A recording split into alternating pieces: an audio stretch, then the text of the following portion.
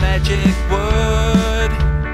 Here in the secret kindergarten, the world's best show for kids is starting. The secret kindergarten radio show. Use your ears and your imagination. We're going to play, we're having fun. The magic secret kindergarten on the Revolution radio station.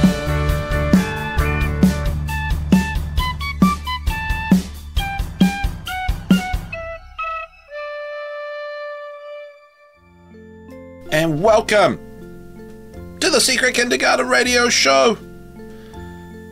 I'm your host, Gino.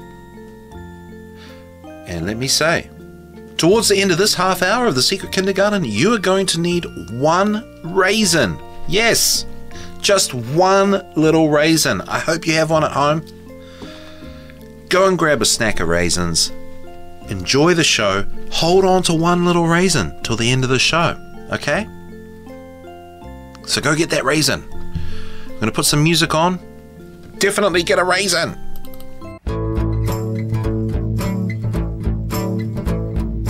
Did you have your breakfast? Did you get a good night's sleep? Then you'll have lots of energy. Get up, get on your feet. Get up and shake, shake, shake, shake your hands.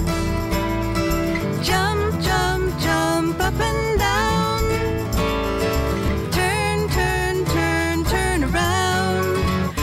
Way up high and sit back down.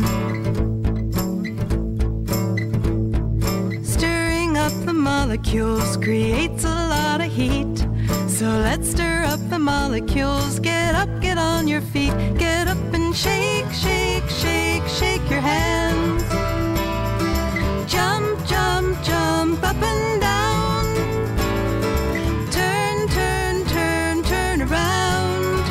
Reach way up high and sit back down. Put your hands together now and clap along with me.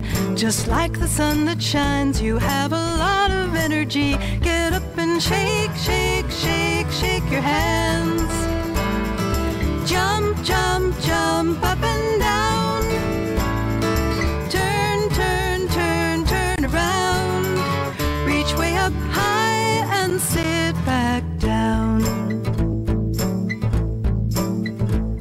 From sun to light and light to heat, it changes all the time. Moving, working, doing, energy's a busy guy. Get up and shake, shake, shake, shake your hands. Jump, jump, jump up and down. Turn, turn, turn, turn around. Reach way up high and sit back down. Kids have lots of energy, they're always on the go.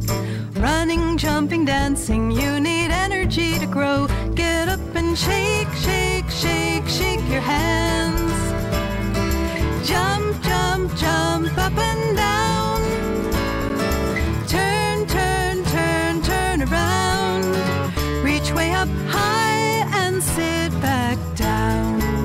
Reach to the sky and sit back down. Energy, energy, energy, energy, energy, energy, energy.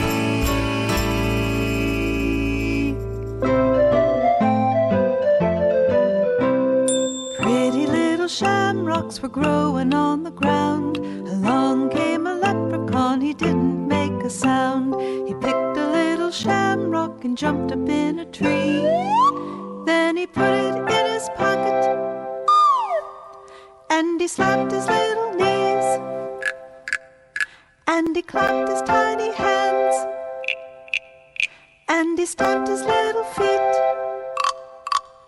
and he said, "This will bring a little luck to me."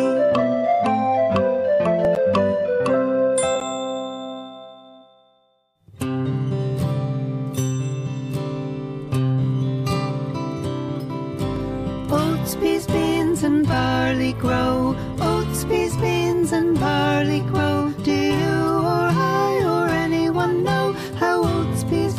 and barley grow.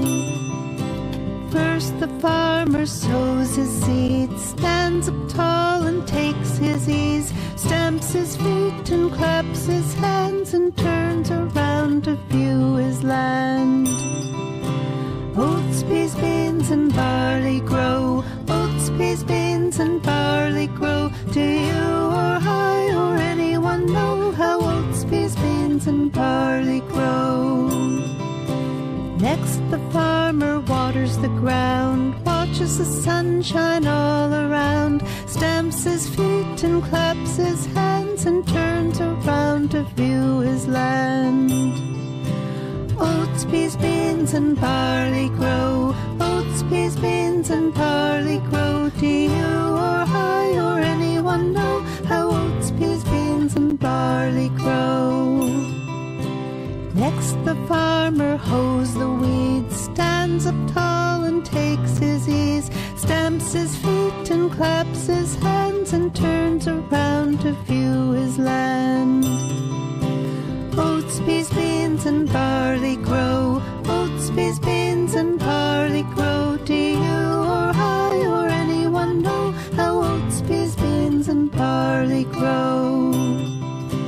Last the farmer harvests his seeds, stands up tall and takes his ease, stamps his feet and claps his hands, and turns around to view his land. Oats, peas, beans, and barley grow. Oats, peas, beans, and barley grow. Do you or I or anyone know how oats, peas, beans, and barley grow?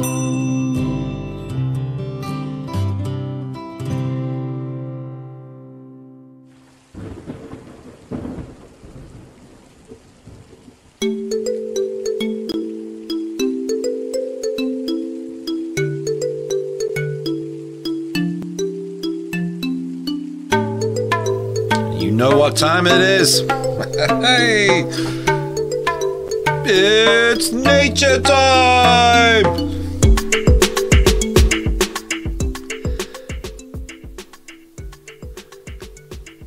And for nature time, we are going to talk about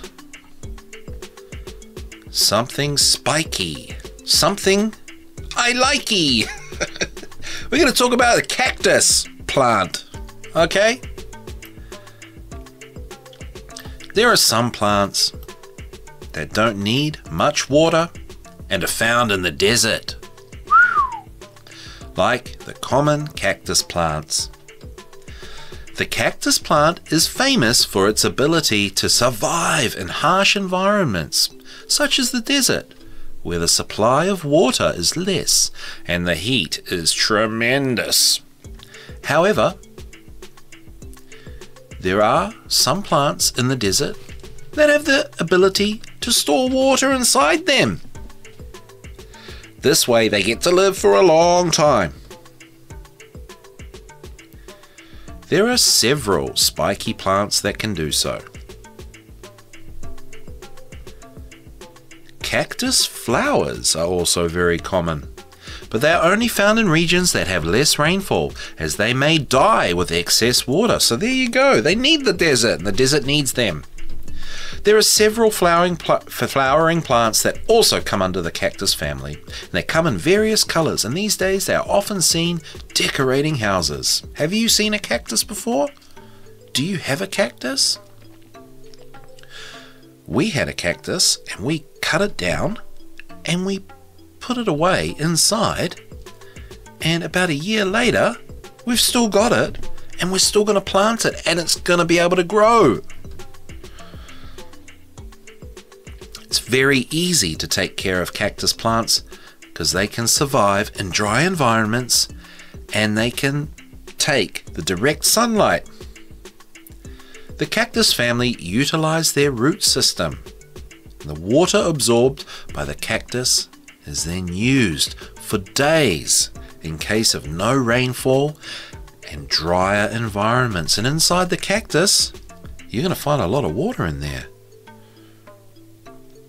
Cactuses are so cool and they're very spiky. And you know, that's that. That's the end of our nature section. Now, we're going to hear a story. So buckle up. I hope you've still got your raisin. Hold on to that raisin, okay? This story is called Sleeping Beauty in the Wood. The Sleeping Beauty in the Wood. Once upon a time there lived a king and queen who were most miserable because they had no children. But when a lovely baby girl was born to them, they were two of the happiest people in the world. And in order to make all things as propitious as possible for the little princess, they invited 7 fairies who lived in the kingdom to be her godmothers.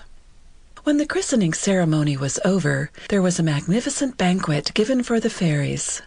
Before each of them was laid a plate of massive gold, and a case also of massive gold, containing a spoon, a fork, and a knife, all of the same precious metal, and richly studded with diamonds and rubies. But just as everybody was seated at the table, who should enter but an old fairy who had not been invited because for more than 50 years she had been shut up in a tower and was supposed to be either dead or enchanted. The king immediately commanded that a chair should be placed for her at the table, but he could not offer her a golden plate and case, for only 7 had been made for the 7 fairies. The unreasonable old creature considered herself insulted, and began to mutter frightful threats between her teeth. The youngest of the fairies, hearing this, concealed herself behind the tapestry, in order to be the last to speak, and so perhaps prevent any harm being done to the little princess. Meanwhile, the godmothers began to bestow their gifts. One said, "My godchild shall be the most beautiful girl in the whole world." The second added, "And she shall have the disposition of an angel." The third said, "I give her the gift of perfect grace and graciousness." The fourth added, "And she shall dance like a sylph." The fifth said, "She shall sing like a nightingale." The sixth added, "She shall excel in playing on every sort of musical instrument." Then came the turn of the old fairy, who screamed like a cockatoo, while her head shook more from rage than from age. "The princess shall pierce her hand with a spindle, and shall die." These dreadful words made the whole company, every one, shudder, and there was no one there who was not drowned in tears. At that moment the youngest fairy appeared from behind the tapestry, and said sweetly, "Do not weep, your majesties, your daughter will not die. It is true that I have not power enough to entirely undo the evil that my elder sister has done. The princess will hurt her hand with a spindle, but instead of dying, she will fall asleep for 100 years, and then a royal prince will come and waken her." The king, hoping to prevent this calamity, forbade any person in the kingdom either to spin or even to keep a spindle in the house. Anyone who disobeyed was to be punished with death. 16 years after this, the king and queen went with their court to a castle in the country, when it happened that the young princess, wandering curiously from room to room, mounted to the top of a tower. There she found an old woman sitting alone before her wheel. This old woman had never heard that the king had forbidden anyone to spin. "What are you doing, my good mother?" asked the princess. "I am spinning, my beautiful child," answered the old woman. "Oh, how pretty it is!" exclaimed the princess. "How do you do it?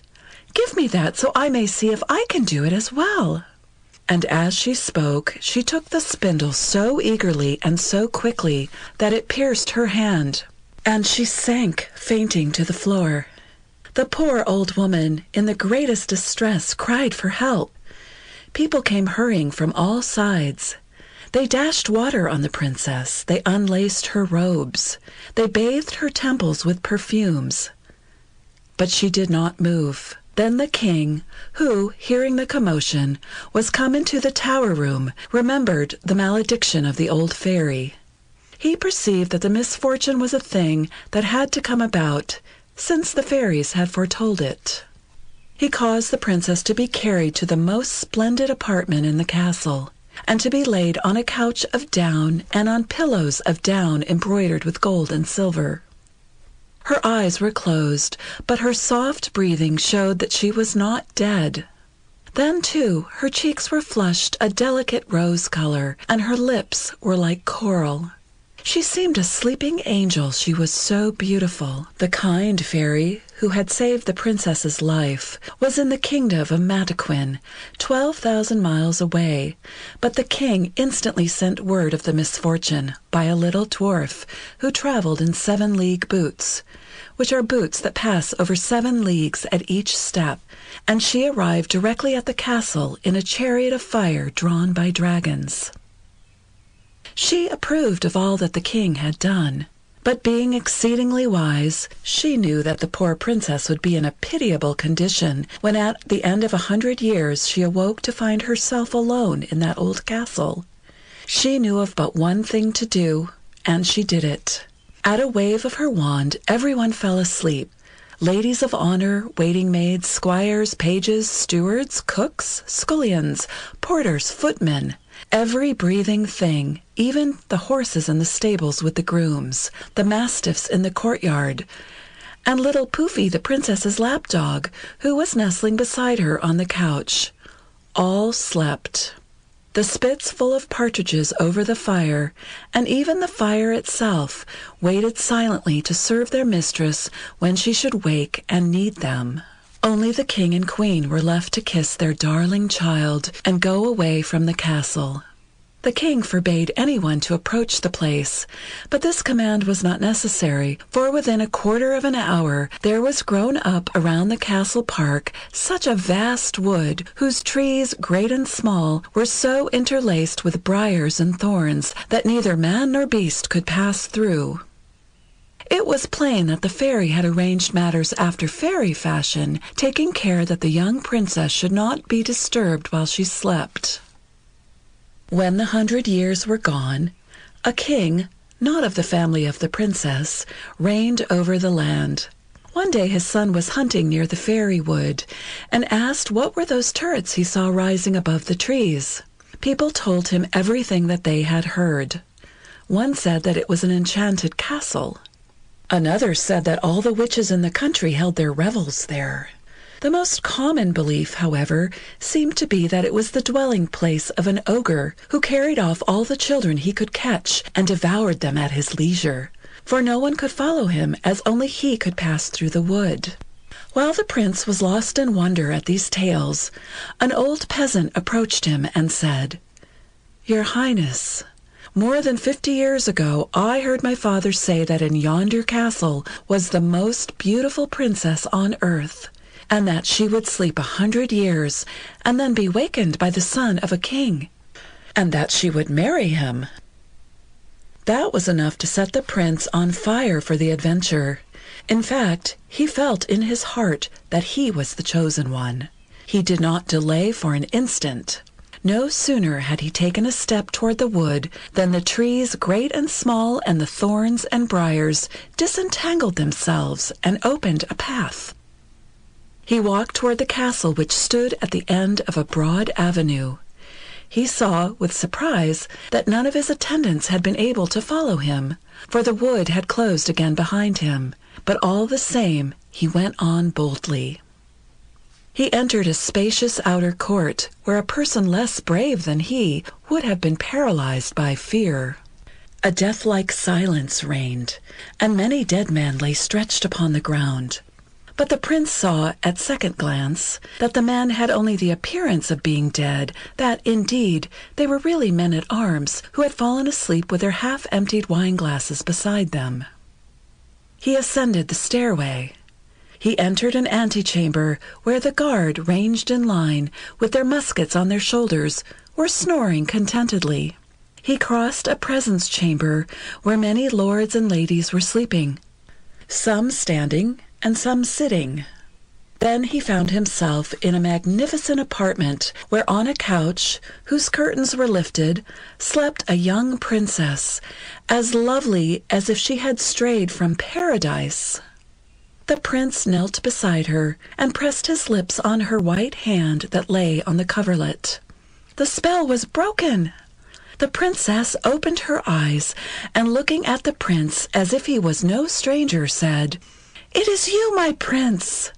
I know you, for the fairy has sent me such happy dreams in order that I might know the one who should free me from enchantment." Then they talked together. Each had so much to say. The prince forgot the flight of time, and the princess certainly did. It was so long since she had talked with anyone.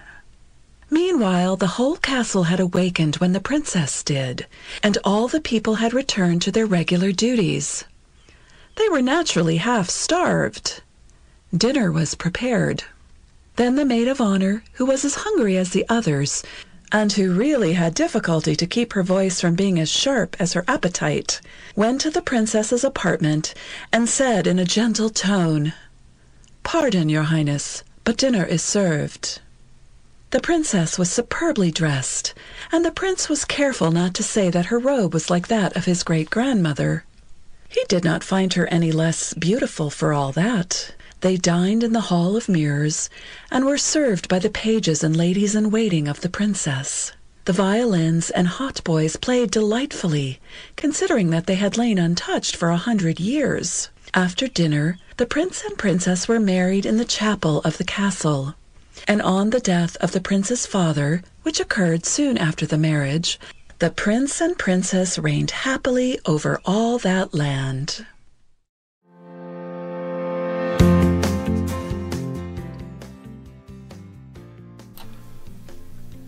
Okay, we're going to pick up a raisin.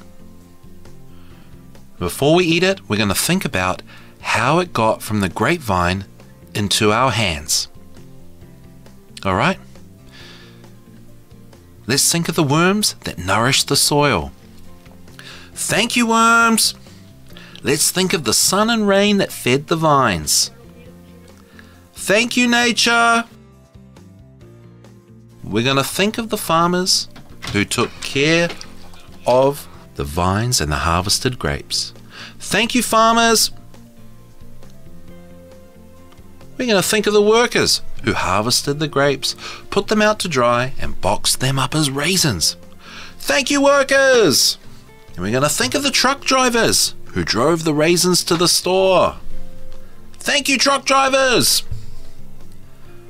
We're going to think of the person who bought the raisins and brought them to you. Thank you, Mom. Thank you, Dad. You're welcome. Now let's eat the raisin. Yum, yum, yum, yum, yum. And that's all we've got time for. Thank you so much for listening to The Secret Kindergarten, and we'll see you at the next one.